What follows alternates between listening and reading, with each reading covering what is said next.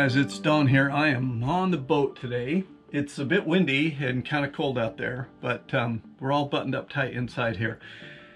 The first day up here when I get to the boat is kind of provisioning day, when I just got to get myself some groceries. That's all done now, so we can start on projects. But the first one we're going to start on is one that for a Utah boy is quite amazing. So you recall, if you've watched my Jeep CJ5 rebuild, that every time I bought an order from Summit Racing, I got a $100 off gift card from Naked Wines. Well, look at this.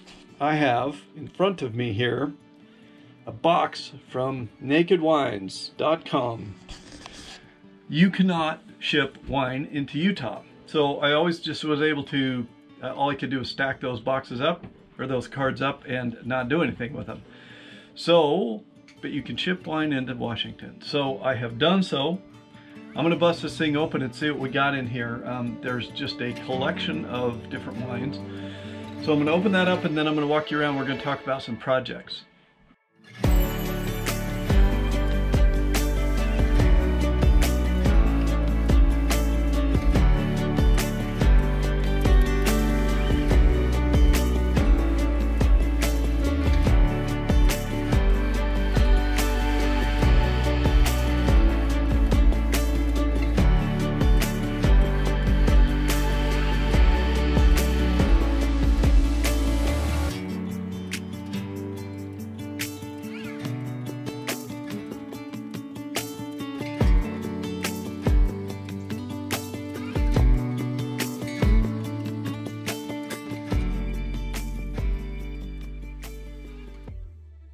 All right, well, the party's on at my house. So yeah, there we go. 12 bottles of wine. I think I spent $60 for the batch or something like that. Maybe 80, I don't recall exactly, but anyway, now what I need to do is clean out the bar in the back there. I haven't really shown you that up close, but the previous owner left all his old bottles of Scotch whiskey. Most of them have like one shot left in them. I'm not a whiskey drinker. So I'm gonna clean those out and put these up there, a good deal of these, because I don't know, maybe that's not a great place, but I don't really have a wine stand down here. I'll have to give that some thought. But anyway, there we go. First little task, about halfway done for the morning. It is windy today. Boat's rocking around pretty good in our slip here. I'll spin you around real quick and just give you a quick look at this is the marina. You can see we're getting little waves right here in the marina, and we're blocked by buildings on that side, mountains on that side. Got a train going by back there. But yeah, it's a good day to be working inside today. So a couple things I'm gonna spin you around here and give you a quick look at that I'm gonna try to take care of on my quick list of stuff that I kind of want to, isn't working, just remove it and get rid of it. So this green thing, I believe, was like a infrared motion sensor or door sensor. I think there was a sensor on the other side over there somewhere, and you know, it could, if you broke the beam, the alarm would go off. We have this thing, which I think was that old alarm. You see we had an away and a home button and whatnot. That is not working. We have an old camera up here that is also not working. And we still have all the old owner's bar set up here. I don't drink malt whiskey. I just don't. So that's gonna all go in the garbage. We have a fire extinguisher here that looks like it's in good shape, but then just 18-20 inches away we got another fire extinguisher right there. So if we get caught without a fire extinguisher within easy reach, it wasn't because the guy didn't try. This doesn't work, but not going to worry about trying to take that out today. And we got one of our many compartments full of stuff here. So much stuff, nothing ever got thrown away, it looks like. And this sink has an issue where the faucet's not really hooked down. I do use this to fill the dog's bowl. So let's that's a quick look at some of the stuff up here that I'm kind of trying to make a big pass to the garbage. So I'm just trying to kind of collect my thoughts about what needs to go with me. So let's step inside. I'll show you a couple things in there that are culprits or that are candidates for removal. Okay, we're stepping inside and I'll just show you what we got here. So we have a little bookshelf here with our 3-inch thick piloting and seamanship book. Not sure I can promise I'll get that whole thing read. And on my left down below here we have a cabinet with personal flotation devices in it. Those are all good, looks like. But this cabinet right here is a nice little cabinet, plenty of room in there, but it is full of old Passage Maker magazines from 2009, 2010. Looks like it's got a ton of books in there.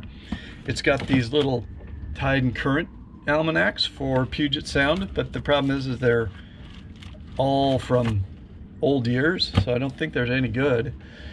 We got a boaters game called Who's the Skipper? I'm not sure what that's all about, but yeah, most of that crap's going in the recycle bin up there, and my plan is to use this as a spot for gloves and those wireless headphones for when we're going docking and we need to be able to talk to each other and so forth. So I plan on emptying that thing out. As we step down into the cabin down here, I'm going to take you around to the back side here and show you kind of, I think, today's first project. This is the old entertainment center. How many of you have seen a VCR lately? So a VCR DVD combo doesn't appear to work. I plugged in, stuck a DVD in, it didn't work. This TV I'm not using, and this is the one that kind of resorts to power on if the power goes out and it comes back on. So my plan is to take both of those out and toss those. This little manually made homemade compartment at the top looks to me like it was made for their dish box. So I think I told you that I bought that cellular signal booster, and I think that the nice thing about this is this antenna right here goes up to the old dish, which is up on the top up there. I'll show you that when I start working on that. So that should give me a way to hook my new cable to that cable and pull it back and pull my cable through to hook up the cellular booster. I kind of would like to have that booster somewhere up in this area, but it might go here or inside of this compartment. So I haven't seen the actual inside chunk yet, so I don't know how big it needs to be. But there is also a transformer box that can go in there because we know we got power there. So TV and the VCR are going to go.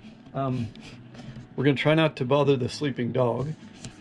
But then we've got this wooden chest here, and well, I'll just show you what's in it. It's just junk. So this guy didn't throw anything away, and I pulled a couple things out of there that looked like they were okay. There was like a set of road markers for your anchor road to mark off your different depths. I'll keep those. There's a compartment behind it that is completely empty. I believe there's a compartment behind that blue chair back in there that's empty. So those might be good places for stashing extra food and so forth when we're wanting to go a long ways without having to stop. But I don't really need this cabinet thing here, so I think I'm gonna get rid of it.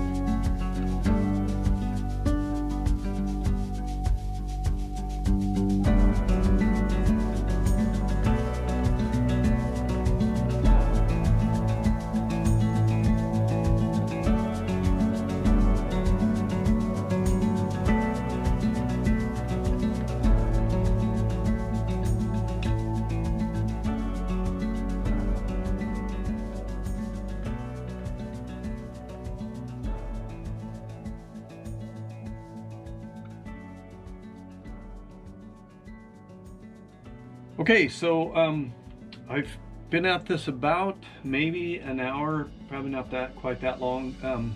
I'll just bring you up to speed on a couple of things here. So here's what this space looks like now. I put the trim back around, and I might just see if I can't fit a piece of wood in there to begin with to close that up, maybe put some decorative thing over there. I'll hang my picture back up. But I took that lamp down, and I just wanted to show you what went on here. So I was pulling this cable out behind a thing, and I was like, well, that doesn't look like regular 110 cabling, but it goes in this spiffy little hole in the wall. And if we come down here below this cabinet, oh, there, it comes out of the hole and goes over there and is plugged in. So not sure Underwriter's Laboratory would approve of that. So what I'm going to do, I think he probably got in there by way of this cabinet, but I think I'm going to fish that wire back out of here. And this wall has a little bit of water damage here. He has had the windows rebedded, so this is fixed, but it hasn't really been fixed up here. So this wall could use a little stain and patching. You can see where there's a lot of screw holes in the wall there. Not sure why there was quite so many, but I will get that cable out of there. At first I was like, oh, well, there's my cable for the next wall outlet or the next lamp. But if anything goes there, I think I might put one of those floor lamp. They're making those now that are the kind of the LED stand in the corner lamp. This might be a good place for one of those, just to add a little mood lighting to the room. So I'm going to fish that cord out of the wall. I'm going to fire up the vacuum and clean out the cubby up here where the TV was. And then I think I'll start to haul all this garbage up onto the back deck in anticipation of getting one of those little carts and loading that thing up to the gills and hauling this stuff all off to the garbage. Oh, we just missed it. I think that was the SS Minnow from Gilligan's Island. You don't know who Gilligan's Island is. Anyway, it's going back out. I think that boat might have been in here for a survey today. So if I'd have been a little quicker, we might have got a good look at it. It's an old traditional, lots of wood boat.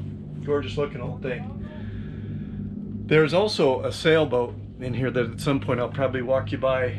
It's called Heirloom, I think. A-I-R Loom. It's old, classic wood sailboat. You know, there's something to be said about those beautiful old boats like that. But anyway, I found my... So let me walk you down in the back here again.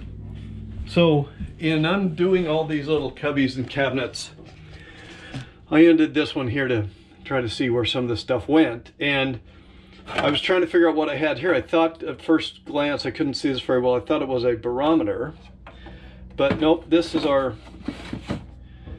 wind speed indicator off the little spinny thing up on the back. So obviously that's not tied into our Simrad up there and our navigation station, but I'll probably put that back in. But you know what I was thinking, I'd rather have that inside the boat rather than here by the bar. Although, hold on, let's explore that logic. If you're looking at that wind speed indicator and it's way up there, maybe where you want to take in that information is right here at the bar. So maybe there was some logic in placing it here. But there was also a piece of coax here terminated right below the thing. So maybe at some point they would move cables around and put a TV up here and sit up here and watch a game or something. So yeah, we're making good progress. I'm getting a pretty good pile of stuff. I've taken down the camera and the thing that was back here, so they were just held in place with double-sided Velcro. So a little cleanup to do, but those are here, and that was the hole that the cables went through. So that'll be okay. Again, I'll take that green thing off there, but yeah, at some point here pretty soon I'm gonna have to haul some of this stuff up out of the cabin here, because as you can see, like I said, I'm getting a pretty good pile of stuff down here.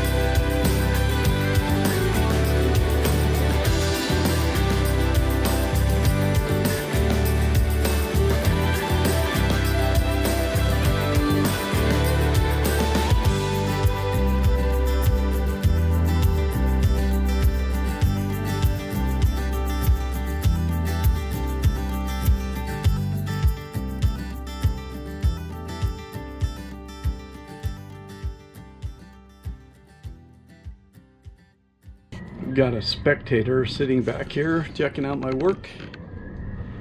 What you doing, man? Anyway, here's where we're at so far. So I thought I could take this light fixture down up here and get to where the coax and the power to that dish came through. I can't really even feel them, and I thought those were those cables, but those are obviously not. Those are coming over here somewhere else, so I'll have to trace those, figure out where they're going. But I have down the post that was holding this up, so I think what I can do now, there was a mounting bracket for that post to kind of secure it to the back of the radar arch there. So I'm going to open up the Weboost now and look at the antenna and see what I can do about hooking that thing up there.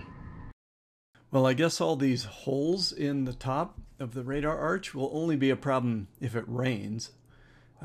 Not sealed very well around the wires or that bracket for the air speed indicator thing, wind speed indicator. And over on the other side, here's some holes here. Not sure what was going through there, but those are wide open. All right, well, it looks like that bracket that was holding that post upright is going to work okay, except I don't have a drill. I got to drill a screw hole through it, so I might be stymied for right now.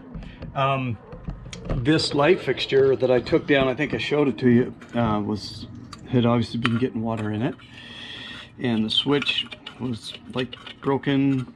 It's all rusty. There are some of these kicking around downstairs somewhere, so I can fix that. But you also saw that hole over here on the port side by whatever was used to go with this bracket right here. There's a hole dropping right down into here, I believe, that I can stick my finger down in through, so water can egress in through there, and then I don't know how it gets out from there, but that's not cool. And looks like my big yellow lights are lights. This is my cable up here for the radar, so no help to take this cover here off, so I will close this back up. Yeah, well, wasn't really any help to take that off, and then I'll just deal with that light socket there, fix that thing up. Obviously I just need to wire a new light into there, and I don't know, I'm not sure what that is, but that's not part of it, I don't believe, so those can go back up in there for now. We'll assume those are okay. But not going to get that isn't the cable that I thought it was. But if I hang that thing off that bracket, which will put it right there, then I may be able to bring my cable in and run it down the back side of the post there, or even bring it, you know, up over the behind the canvas there and come up and tie it to these and come down and go in that same point there. So we'll have to see where that goes, but water gets everywhere up here. You got to seal the stuff up. You can't leave a hole in the roof, not in the roof especially. Well, I mean, the only other worst place is in the hole down below the water, but just bad to have it in the top. So I'll go see if I can rummage around, find one of those lights, and see if I can get that sorted out, and I'll put this cover back on, and then I think I'm gonna have to get me a drill hole to mount this bracket. But then I think this bracket right here, which can turn 90 degrees, will go just like that on that bracket. It will be, I think that will put it completely behind the radar, which should be fine. And then we'll bring our cable in, and then essentially from about this area somewhere down in here is the wall down inside the main salon. So if we go straight down from here, basically is where that back wall is. So this will be the area we'll want to have the inside kind of broadcasting forward to boost our signal up. So there we go. The plan is taking shape, but as with many projects, it's going in fits and starts.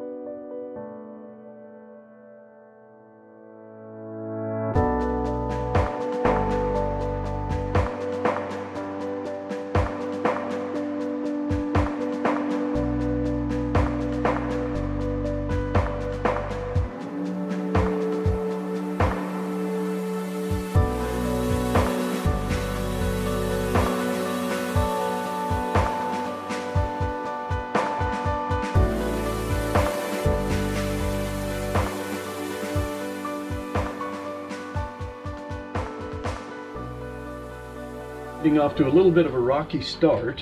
The Weboost installation is now moving along pretty well, so I'll show you what I've done. I did go get a new 12-volt cigarette lighter adapter basically and wired it in here temporarily into that connector block back in the hole in there, and I now have power to the Weboost. If I click this guy on, see, we light up, we're all good to go. So that's not permanent, but what I'm going to do next is, remember I said yesterday I pulled some parachute cord up from the bottom and down from the top and whatnot. So I'm going to start to get my cabling run for good. We're going to step up here on the bridge for a minute. So remember, this is our spot where this parachute cord goes out to the back, and I need to still find this wire coming down through the chase down into the side of the hole over here so that I can pull it up. Now, my expectation is it's wired into that block somewhere too, but I think it's just really tough to see in there. So what I'm going to do is I'm going to go get my little LED light, set it in there, shove the camera in there, try to film up into the side of the hole and see if I can figure out where that wire is coming from, and then watch the video and see if I can figure out what's going on there. So I'll do that, and then once I can pull that wire all the way down through, that will allow me to pull parachute cord all the way down through that chase. Then I can tie on to my external antenna cord, pull it back up. So simple, right? All I gotta do is get through the little chase there. So let's do that, figure out if we can find out where that hole goes. Okay, so I kind of figured out that I was not going to be able to pull that wire back down through. So I ran into town and picked up an electrician's fish tape and decided to go in from the bottom up with the fish tape. I knew I was going into the right hole to get into that chase through the radar arch, and so I finally had some success pushing that up through and pulling a piece of twine or that parachute cord up with it.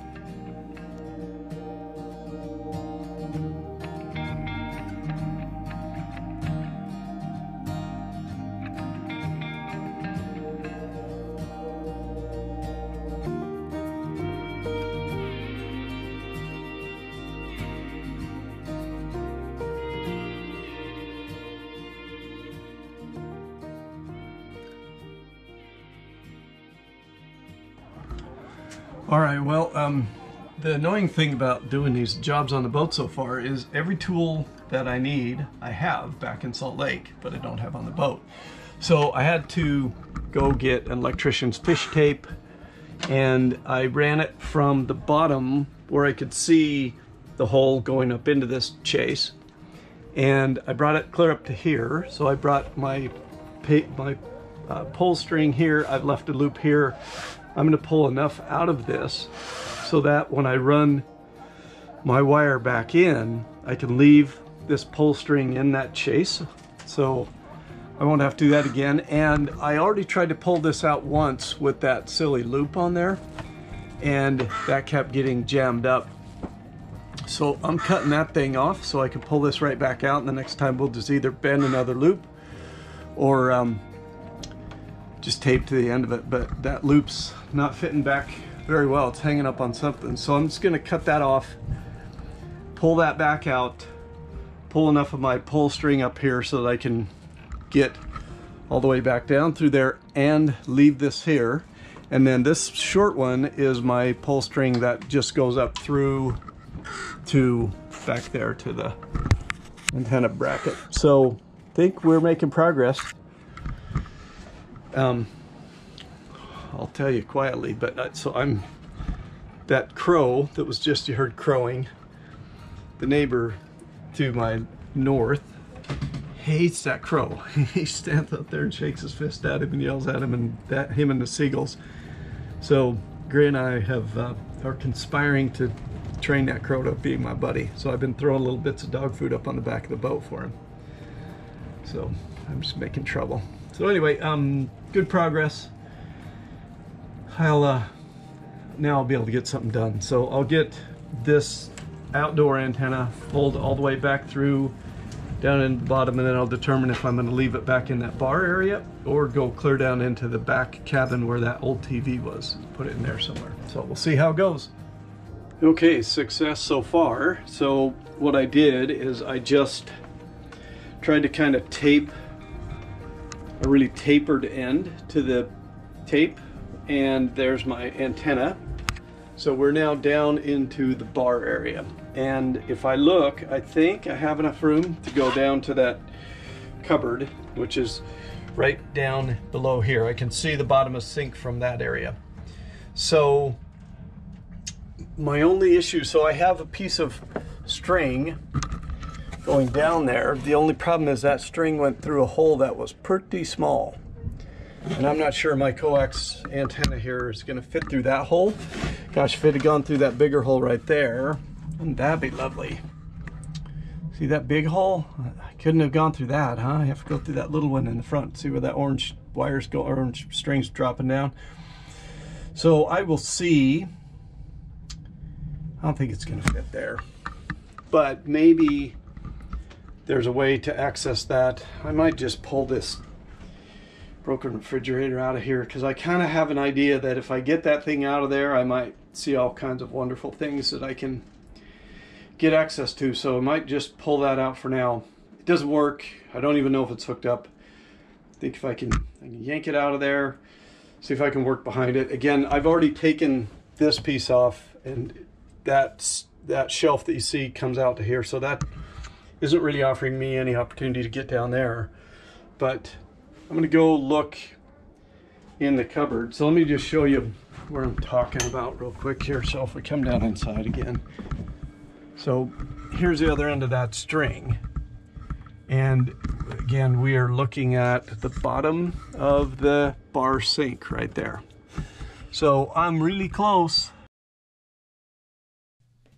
All right, at this point I have just made up my mind that this ice maker has got to come out. I need to be able to see what's behind it. I need to be able to see if I can work through that area where it is. So I started to rip that thing out. All right, well, I filmed a bunch of that with the other camera that doesn't have the microphone, and I talked to you a lot, so I don't know if you could hear me very well, but I got the ice maker out. That thing came out. Well, it's not totally out yet. I got to unhook the wire and the plumbing, but that thing came, and millimeter at a time. I'd pull the bottom, it'd shift a little, push down on the top, it'd shift a little. I mean, I just walked it out literally a millimeter at a time. What a tight fit that was. Well, let's have a peer down in here and see what we've got. This is the area where the ice maker was. So it was plugged in. The power cord is taped to the water. The water is does have a butterfly valve on it. It was still turned on. I've shut it off. But look at that. There's my pulling string that's going into that little cabinet. And I poked around here. And look at that. That says 12 volt and 110 volt. Now the 110 volt's falling out of the socket, but it's good to have 12 volt right there, because that's what my power supply for the Weboost is 12 volt. Hence our 12 volt power outlet. So it looks to me like, if that's true, I'll be able to find power right there. Although now that I can see I can pull easily now, I could run my cable or my wire. I did get some extra wire. I can bring it into that junction block, which I'll probably do anyway, and label it. But if you give me 1 second, I'll show you why I think part of the reason this ice maker didn't work. Okay, so hang on. That is the radiator for the thing, and that thing is the grossest, dirtiest, plugged up thing I have ever seen. So that's what killed your ice maker, man. So you never cleaned it, never maintained that thing. Probably if you'd have blown that out or vacuumed that out a time or two, we wouldn't have been in this situation. But it's an old piece of junk anyway. It's ugly, it's nasty, I'm getting it out of here. So I'm not turning back, but boy, I'm starting to get a little enthusiastic that we might get this job done tonight. Okay, not totally done, but I have brought the power in over the wall that I had temporarily wired into my new box, or my new 12-volt plug up there. We got power, all our antennas are hooked up, and for right now I just have the indoor one kind of hanging over the top here, and my pull string, of course, which we're gonna chop off probably and leave a chunk of that in here. But it's getting a little towards the dinner time part of the day, and I know the dog's gonna want to go for another walk here pretty soon, so we're good enough to run for tomorrow.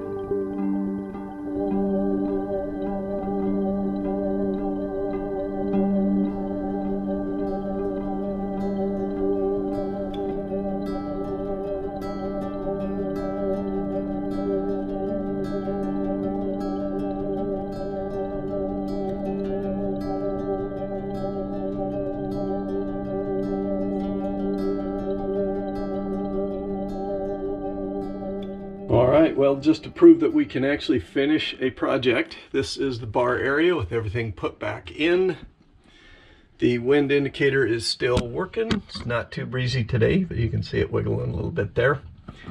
And if we come down here to where our ice maker was, you can see that everything is now labeled. This is the Weboost cabling. My pull string is still in there, and we're ready to go work inside and get our plug put back on. So I did decide, I took this plug, disconnected it from here. I'll take it back in and hook it all up inside.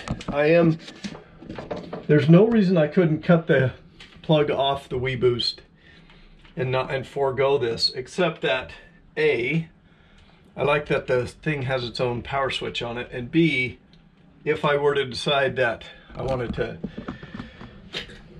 well, whatever, that's the only reason. I was just thinking maybe I could put it in the truck, but no, it wouldn't. I'd have to take all the antenna down and all that. So anyway, that's why I'm leaving it on there. I'll wire this in to the other end of my cabling that I'm run inside of that cabinet down there. I'll hook everything back up, tie it up, label it up, we'll be done. All right, I think we can officially call the Weboost installation complete. So let me just show you what we've got in our little cabinet here that used to be a home for the television, for the old TV. So our cabling comes in. I've got my 12-volt thing with the switch where I can get at it right here. And the rest of that cable kind of behind the wall. Got the Weboost mounted, got the antenna there, and there's our Verizon deal. Now, I did read, you know, in the book, it said, you know, have this thing 18 inches, no more than 24 inches or whatever away from the actual device that's going to be talking to it. So there we go, we got those there. I have checked the SPRC number, SRPC number, whatever, on that Verizon thing with the Weboost turned off. It shows us at like minus 102 decibels, which shows then as good. With it turned on, we're at negative 86 or 82 or something like that dB, which it marks as excellent. So went from good to excellent, and we're in the marina, so we'll see what happens once we get out on the wild blue yonder. So yeah, project done.